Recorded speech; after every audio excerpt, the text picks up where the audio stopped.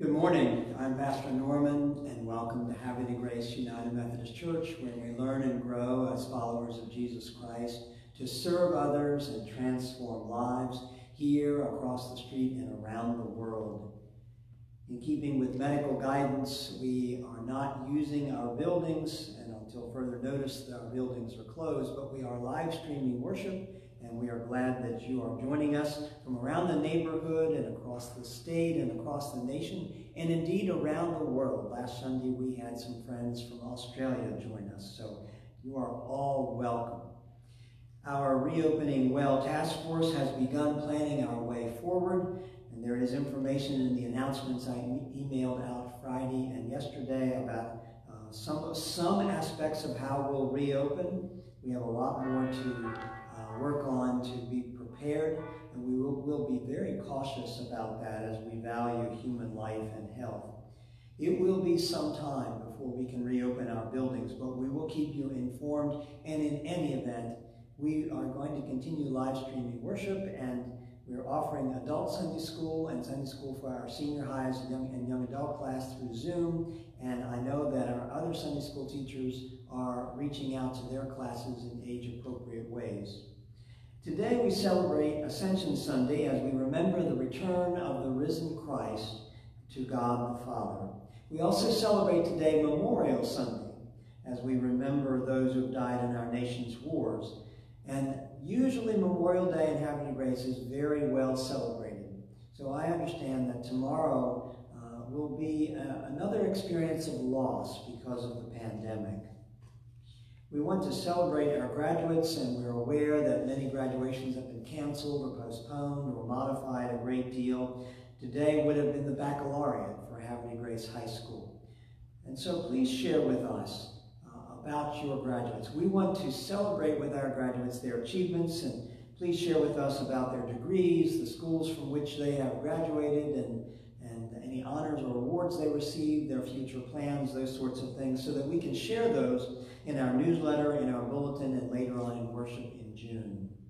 Grace Place Food Ministry needs canned proteins and veggies. Please leave those things in the bin that's outside the church office. There's a blue bin, plastic bin outside the church office. And I want to thank you for your generosity these past 4 weeks. It's been wonderful.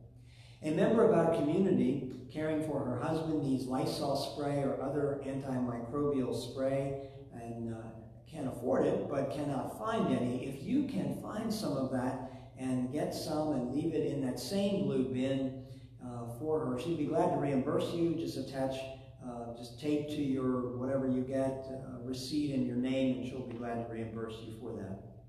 I'm soliciting dad jokes that I can share in worship on Father's Day, so please email or mail me some dad jokes. Thank you for your continued generosity and faithfulness in supporting Christ ministry, for helping each other, and for staying safe.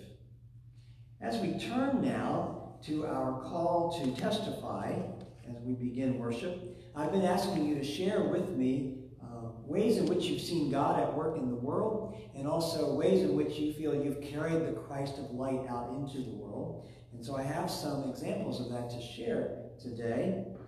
One person says, when my mother was dying, I prayed that she would be comfortable and in peace.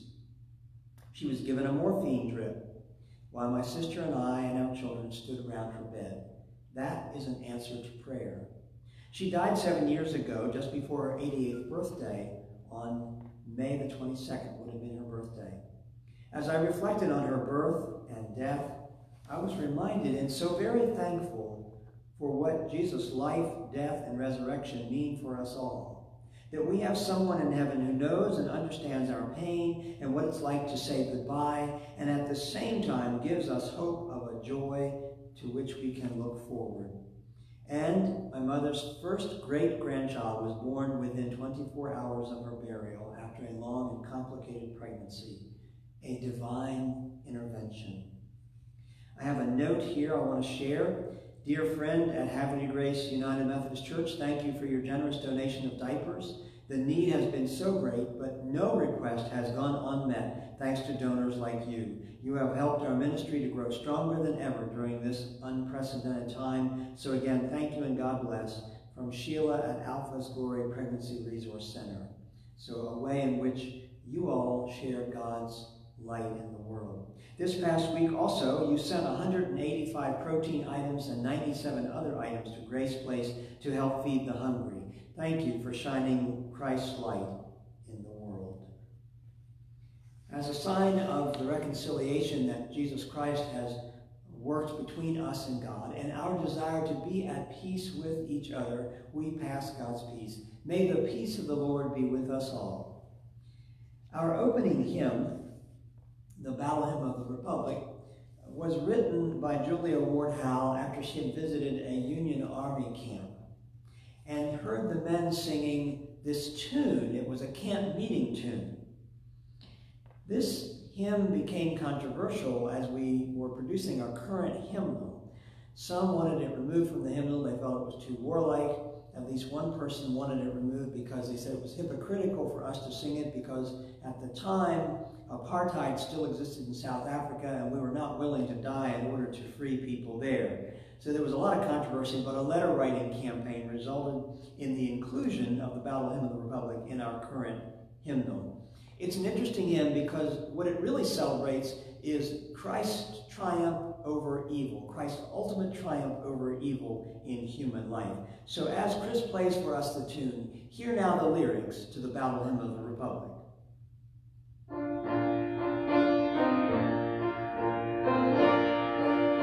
Mine eyes have seen the glory of the coming of the Lord. He is trampling out the vintage where the grapes of wrath are stored.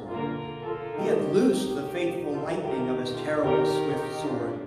His truth is marching on.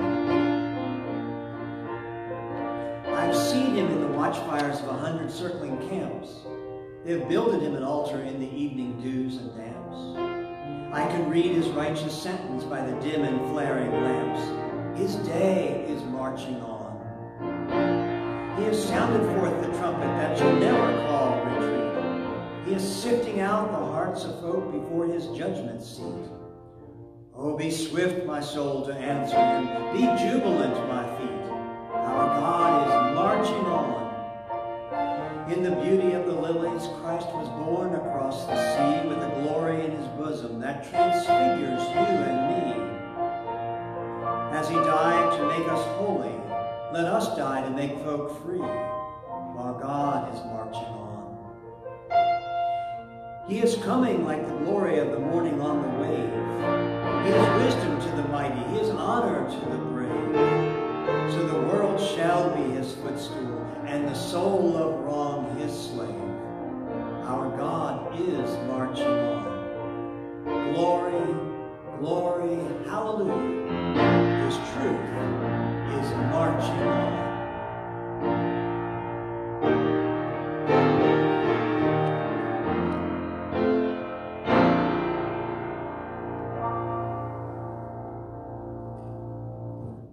Let us pray. Enlighten our hearts, God of glory, because sometimes we just don't get it. Or maybe we just aren't paying attention. If our bulb is burned out, change it. If the dimmer is on low, turn it up high. Do what you must to help us understand, because everything is different now. Christ died, but you raised him to new life. Now he's in charge of everything, including us. And the power you used for this miracle, you place in the hands of those who believe, to rescue us from death, to let Christ rule our hearts, and to free others from sin. This really does change everything. Our hope is restored, our inheritance is secured. Bring up the lights, Lord. Bring up the lights so we can serve you. Amen. As we get ready to go to God in prayer, in order to protect privacy and yet maintain our interconnectedness as people of faith, we only will be sharing first names as we name our joys and concerns. But if you recognize who some of these folk are, I invite you to reach out to them with a card or a call, or just pray for them. Please pray for the family and friends of Wesley, who once attended here and who died May the 16th after battling cancer cancer for at least a year. His life and resurrection were celebrated in this space this past Wednesday with his two daughters, Laura and Jennifer. I bid your prayers for those who have lost loved ones to COVID-19. For all who are battling COVID-19 even now, including Julian, the 15-year-old grandnephew of John and Carolyn. Julian is better, but he is still experiencing breathing issues. And he's been told that it'll be 2 or 3 months before he's fully well. And Bert, the 103-year-old mother-in-law of Debbie, who's also battling COVID-19. I bid your prayers for 59 residents at a rehab facility in Bel Air with COVID-19, where 20 have already died. I bid your prayers for Mickey, the husband of our sister June. Mickey is in the hospital dealing with several medical issues, including a breathing issue. He is, praise God, slowly improving. I bid your prayers for our sister Nikki, recovering from double knee replacement surgery this past Tuesday, a surgery that was delayed because of the pandemic. And I bid your prayers for her husband Tom, who's her primary caregiver. I bid your prayers for our sister Patty, who's dealing with difficult medical issues and anxiety that go with them, which prevents sleep. I bid your prayers for Ralph, the father of our sister Julie and grandfather of our sister Salona. He is battling cancer in Tennessee. I bid your prayers for Laura, a friend of our sister Susie. Laura is recovering from surgery for cancer that she had this past Friday. Praise the Lord for this surgery because it was finally allowed after a delay due to COVID-19. I bid your prayers for Adam, the son of Leslie and Dan. The wife of one of Adam's co-workers tested positive for COVID-19 this past week, and so he was sent home from work. I bid your prayers for Dave, one of our brothers in the congregation. Dave is recovering from a very serious case of pneumonia, and it'll take some time for him to be fully recovered. And I bid your prayers for his wife, Debbie, as well as his primary caregiver. I bid your prayers for Michael, the 22-year-old son of Linda. Linda's a friend of our sister Bronwyn. He is in rehab but not progressing well, so please pray for Michael. I bid your prayers for J.R., Helen's son, who's dealing with complications of Crohn's disease, but praise God, he is finally able to afford the Humira he needs to treat his Crohn's. I bid your prayers for Mary, whose pain is very great, and she cannot get care because her doctor's office is closed because of the pandemic. I bid your prayers for all who battle addiction and find it hard in this difficult time. I bid your prayers for public health and medical workers, caregivers, and researchers, for those quarantined at home, and for our 4 confirmands. I bid your prayers, as May is Mental Health Awareness Month, and many are isolated and anxious and vulnerable. I bid your prayers for mental well-being. I bid your prayers this Memorial Day for our veterans, especially those unable to get medical care because of the pandemic. And I bid your prayers for all those who are serving our nation. I bid your prayers for those Gold Star families who grieve the loss of loved ones. Let us thank God this week that our sister Barbara has recovered well from joint surgery and pneumonia, that our young brother Canaan, dealing with illness, is much better. We praise God for that. Let us praise God that Susan, Debbie's mother, celebrated her 97th birthday yesterday, that our brother Bob is home from the hospital and continuing rehab from a stroke, and that he and Georgia are very happy that he is home. We praise God today that Bud, Annabelle's brother, is out of rehab and settled in a new living situation with his daughter, to the joy of all of his family. And we praise God today for medical first responders, makers of medical equipment, the blessings of relationships, and those technologies that keep us connected. We praise God that our brother Ian, who experienced a drive-by party this past week in celebration of his graduation from Harvard Community College, was able to do that. And we praise God that our young sister Salona, the daughter of Julie and Patrick, has been inducted into the Tri-M Music Honor Society at the John Carroll School. We praise God today for those willing to serve our nation and who have sacrificed their lives for our defense. And now, as we spend some time in silence, let us share with God privately those things I've not named aloud.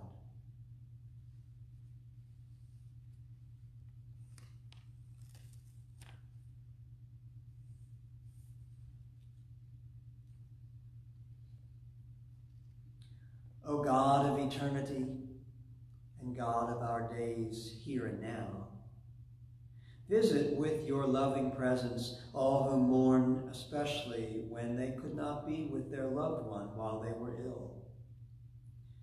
Visit with your healing presence those who are ill, especially where fear or anxiety complicate their illness. Visit with your strengthening presence those who battle addiction day by day and hour by hour, that they may stand strong in their resolve. Visit, Lord, the lonely and all who miss their family, friends, or neighbors, that they may not be alone. Thank you, Lord. Thank you for healing, for new and better living arrangements, for achievements of scholarship and practice, gifts and study.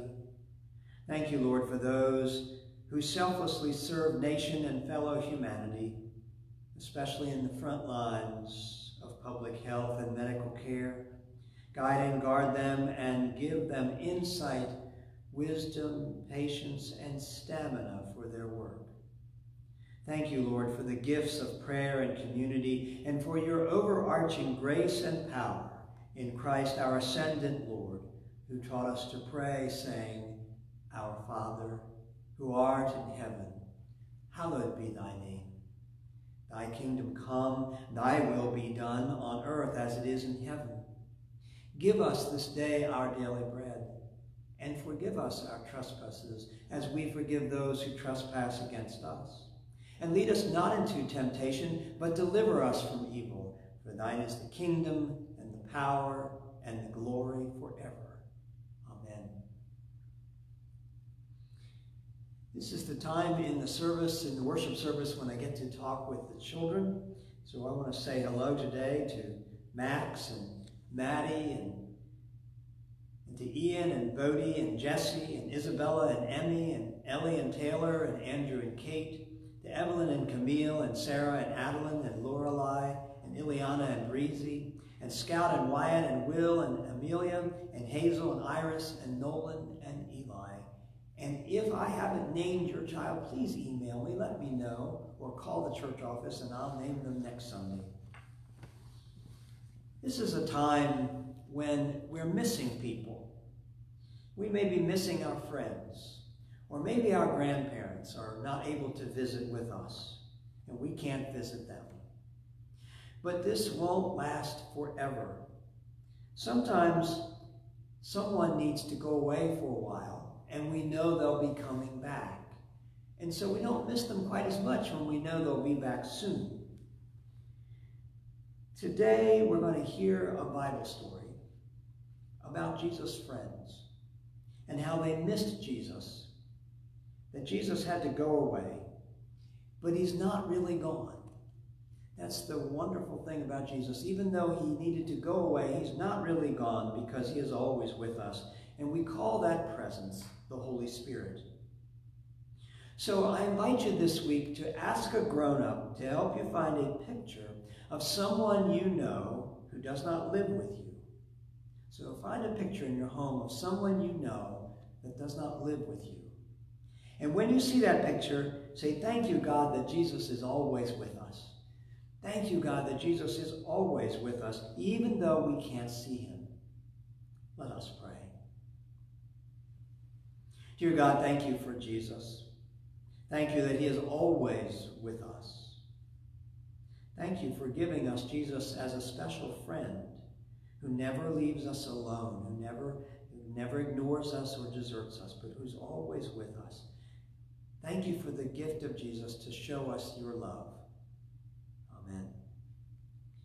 So this week, when you see the picture of someone you know who does not live with you, remember to say, thank you, God, for Jesus, who is always with us. Our scripture lesson today comes from the Acts of the Apostles. It's the opening verses of that book, where the author, whom we often style to be Luke, the author says, in the first book, Theophilus, I wrote about all that Jesus did and taught from the beginning until the day when he was taken up to heaven, after giving instructions through the Holy Spirit to the apostles whom he had chosen. After his suffering, he presented himself alive to them by many convincing proofs, appearing to them over the course of 40 days and speaking about the kingdom of God. While staying with them, he ordered them not to leave Jerusalem, but to wait there for the promise of the Father. This, he said, is what you have heard from me. For John baptized with water, but you will be baptized with the Holy Spirit not many days from now. So when they had come together, they asked him, Lord, is this the time when you will restore the kingdom of Israel? He replied, it is not for you to know the times or periods that the Father has set by his own authority. But you will receive power when the Holy Spirit has come upon you, and you will be my witnesses in Jerusalem, in all Judea and Samaria, and to the ends of the earth. And when he had said this, as they were watching, he was lifted up, and a cloud took him out of their sight. While he was going, and they were gazing up towards heaven, suddenly 2 men in white robes stood by them, and they said, Men of Galilee, why do you stand looking up towards heaven? This Jesus who has been taken up from you into heaven will come in the same way as you saw him go into heaven. Then they returned to Jerusalem from the mount called Olivet, which is near Jerusalem, a Sabbath day journey away. And when they had entered the city, they went to the room upstairs where they were staying. Peter and John and James, and Andrew, Philip and Thomas, Bartholomew and Matthew, James, son of Alphaeus, and Simon the Zealot, and Judas, son of James. All of these were constantly devoting themselves to prayer, together with certain women, including Mary, the mother of Jesus, as well as his brothers. This is the word of the Lord. Thanks be to God.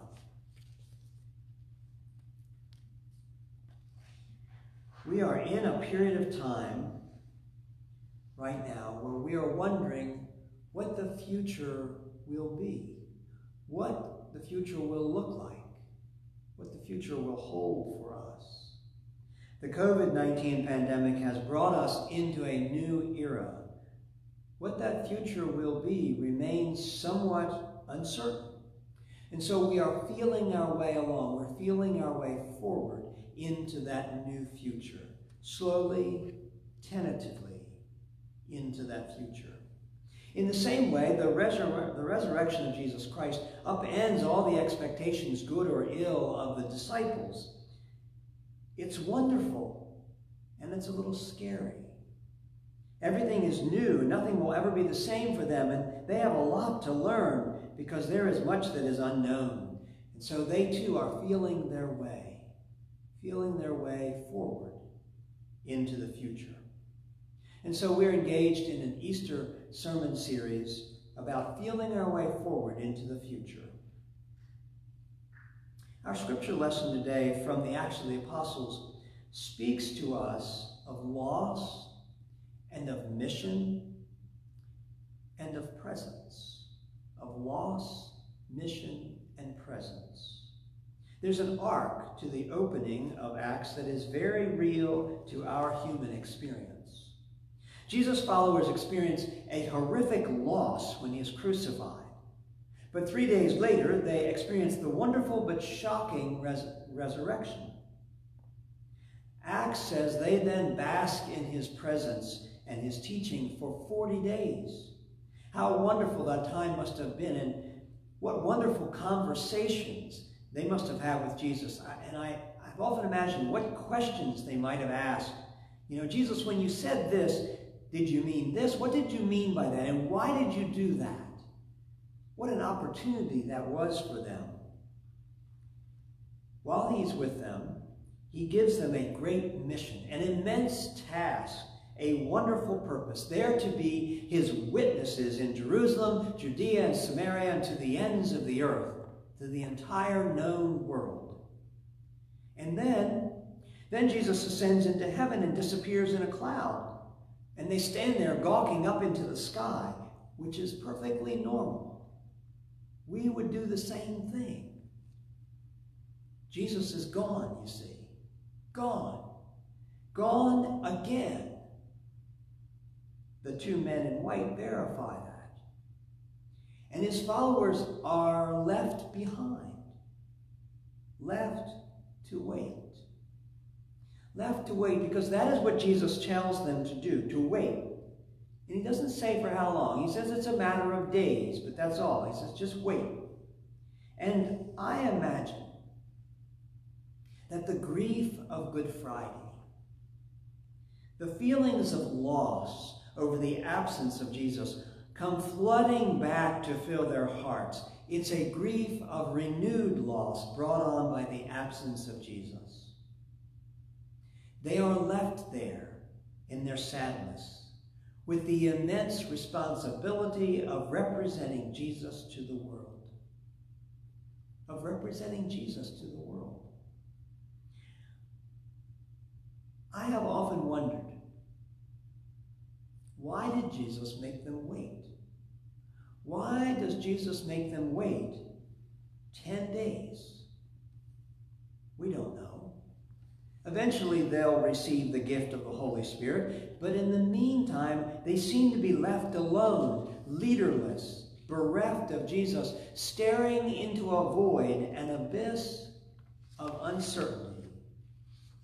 Two things help them in this situation. One is that when they ask Jesus for a timeline just before he ascends, he reminds them the timeline is God's responsibility. God is in charge of that. They don't have to worry about it. And the other thing that helps them is the gift of presence. The gift of presence. Not the presence of Jesus through the Holy Spirit, although that will come. After all, Jesus has not really left them because God is still present. But that's not the presence I'm talking about. Rather, I'm talking about the presence of each other. For Acts shows the followers of Jesus huddled together in an upper room, maybe the upper room where they shared the Last Supper, probably the upper room where they sheltered after the crucifixion. And if they seem a little disoriented, that's normal. Resurrection and ascension are both disorienting events. Acts shows us, gathered together, the 11 remaining apostles, Mary, the mother of Jesus, Jesus' brothers, and it says certain women. We can only speculate who they were, but probably Mary Magdalene, maybe Mary and Martha from Bethany, and other women who were at the crucifixion and who went to the empty tomb. You see, this is the crowd that won't go home. This is the faithful remnant waiting for a future they cannot imagine and do not understand, and stunned by all they have experienced from death to resurrection to ascension. But they are together. They are together gathering strength from staying connected and being in prayer. Friends, that is exactly where we are today. That is where our society is. We are dealing with loss and mission and presence. We are, first of all, dealing with loss and grief, a lot of grief. So many activities we anticipated have been canceled or postponed or highly modified. Our summer mission trip, vacation Bible school, Bible studies, cantatas, the Independence Day parade, proms and graduations, weddings and parties, sports events and tournaments, whole seasons lost or shelved. And then there's the loss of jobs, of work, of customers, of income, and the grief of struggling to survive in the face of poverty and want. And then there's the loss of health and the grief of so much suffering and so many deaths. Almost 100,000 so far in the United States alone. Just this past week, it was reported in the news how many deaths have occurred in just 2 rehab and nursing centers in Bel Air and Forest Hill here in Harford County. There's a grief that can't be spoken.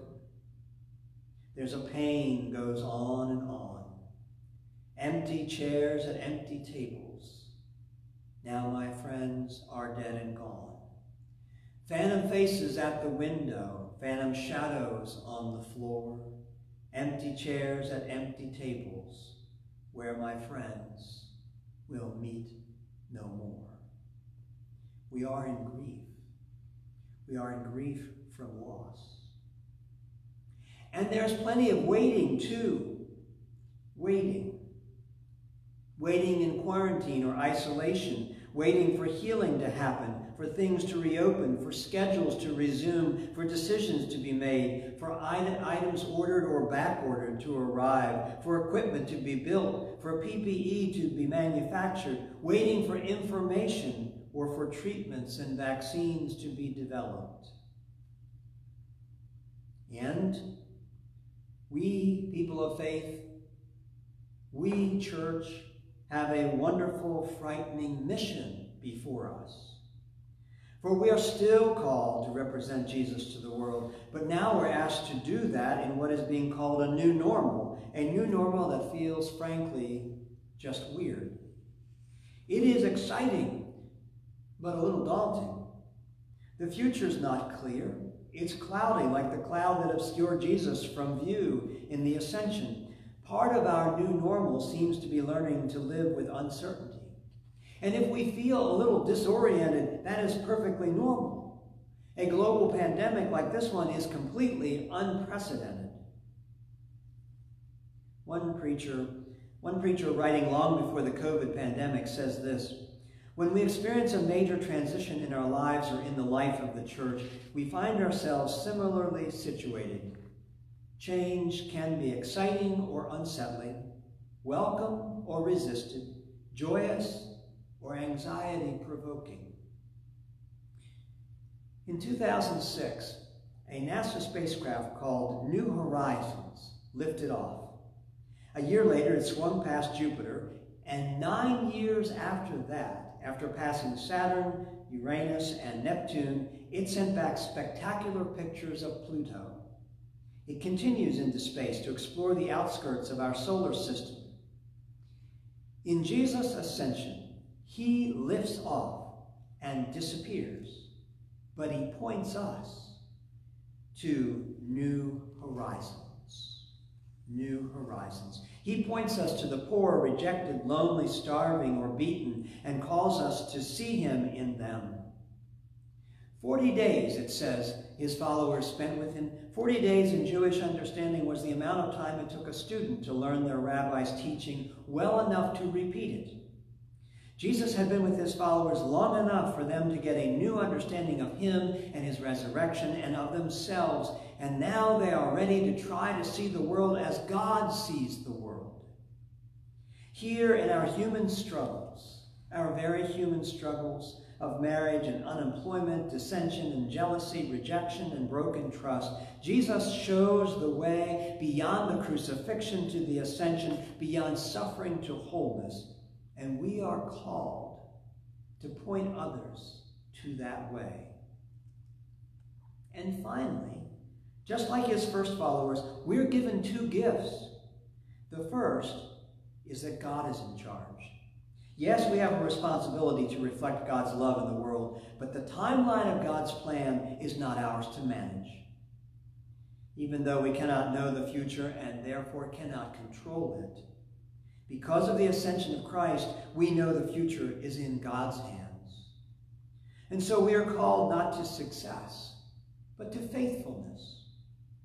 And the second gift we are given for the present moment, the second gift we're given is that of presence and prayer. Jesus is gone and yet not gone. The Holy Spirit has come. That's next week's message. The Holy Spirit has come and God is with us, and we live in the presence of each other like the first disciples. We are gathered together in worship and in faith and in caring and in connection, even though we're physically separated by distance and disease. And we can always be united in the power of prayer. Thanks be to God. So today, as on the day Jesus ascended, we are experiencing loss and grief. We have a mission and a purpose in challenging times, and we are given the gifts of prayer and presence. In the name of the Father, and of the Son, and of the Holy Spirit. Amen. Our second hymn today was written by Charles Wesley, and it uses the image of the morning, of daybreak, as a metaphor for the beginning of the new day of faith when we begin or renew our discipleship. So hear now the lyrics as Chris plays for us the tune.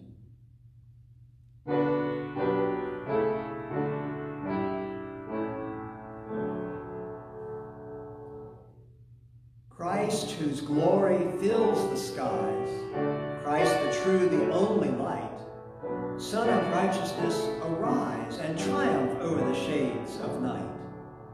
Dayspring from on high, be near, day star in my heart appear.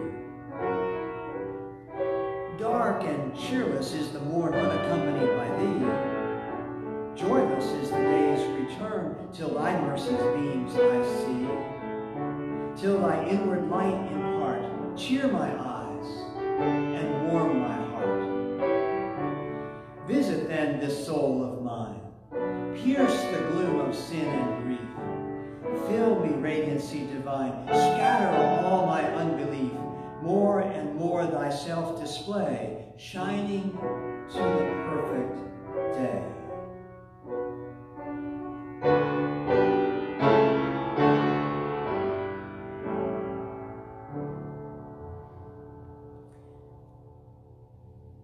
And now, as we respond to God's good news by offering ourselves, our lives to Jesus Christ, thank you once again for your faithful and generous support of Christ's ministry here through Havre de Grace United Methodist Church.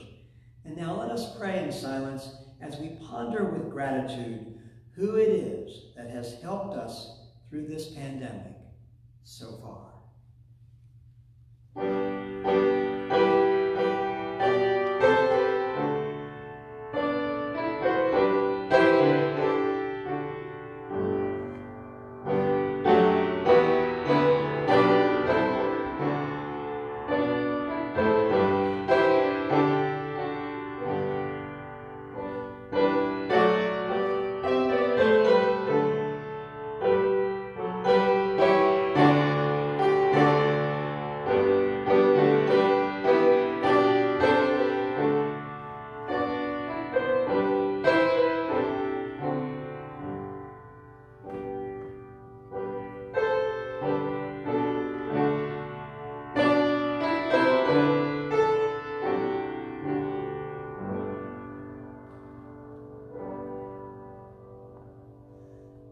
Now hear the lyrics to the doxology, one of the most popular songs in United Methodism around the globe.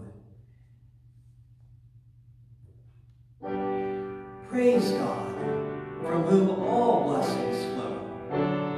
Praise him, all creatures here below. Praise him above, ye heavenly host. Praise Father, Son, and Holy Ghost. Amen.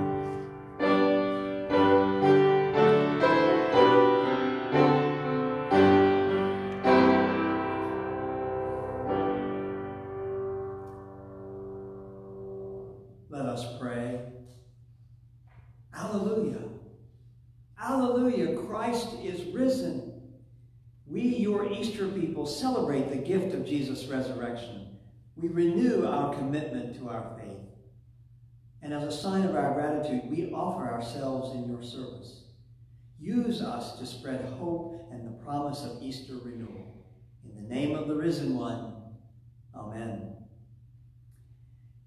And now, friends, from where we are to where you need us, Jesus, now lead on. From the security of what we know to the adventure of what you will reveal, Jesus, now lead on. To refashion the fabric of this world until it resembles the shape of your kingdom, Jesus, now lead on. Because good things have been prepared for those who love God, Jesus, now lead on.